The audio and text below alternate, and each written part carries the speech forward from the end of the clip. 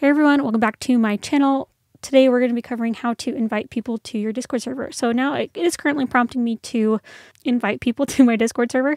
So what I can do is either I can click over here, invite friends, or invite people over here, or come over here and do the little down caret and invite people. Then I can search in my friends, or I can send a link. So I'm going to copy this and go send that to my friend. But as a quick how to invite people to your Discord server. Hope that you found this helpful. If you did, be sure to like and subscribe.